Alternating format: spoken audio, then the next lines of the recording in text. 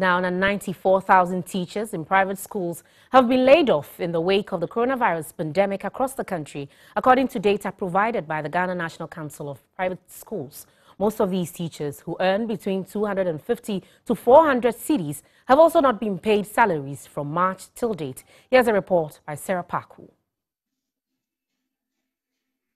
Private schools contribute 43% of the country's education sector, with over 400,000 workforce. Since the closure of schools in March, 94,000 teachers from 4,300 schools have been laid off without their monthly stipends from mostly Greater Accra, Ashanti and Eastern regions. Some of these teachers say life has become difficult for them as breadwinners. The Ghana National Council of Private Schools is confident over the readiness of private schools to start operation when the restrictions are lifted, but worried government is yet to support private institutions in their plight. The one that we can confirm, because we have received their unique details and we can show them to you, is the 94,000 teachers from 4,300 schools that have been laid off.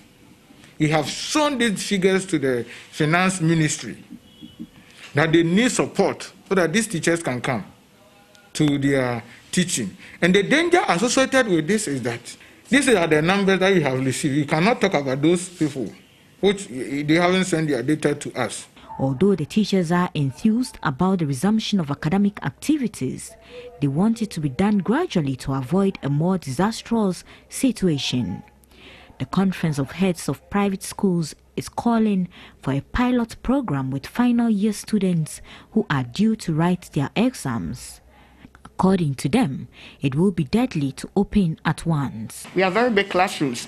Instead of still maintaining the normal status quo of 50 or whatever, now you just reduce it to like 25 in a room. Same way in the dormitories, you can equally reduce the numbers because they are few. First year, second year are not there.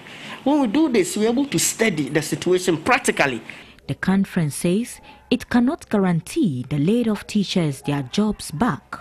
Those who have not laid theirs off, the assurance we have had from some of our schools is that when everything returns to normal, you surely get your job, no twist about that.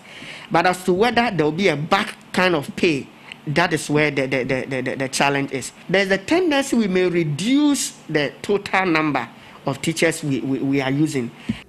Aside the lack of funds to pay teachers, the pressure from relevant authorities on the schools to honor their tax obligations in these times is another concern. Apart from teachers being on you for their salaries, you have GRA also chasing you. You have SNET also chasing you. If you're a parent who did not pay anything at all for second term, we are pleading. Any amount, any penny, any peanut that has just come in your hands at the moment, try and pay something small to the school. Some parents have expressed mixed reactions on the reopening of school in the nearest time. My child attended school at Valuation here, and in one class they are about 70. So I don't know how this social distancing and all those things are going to help the school. So for me, I don't believe it's a good idea. We want them to reopen soon. There are a lot of things happening while they are home. Government should do everything for them to resume so that we will be free.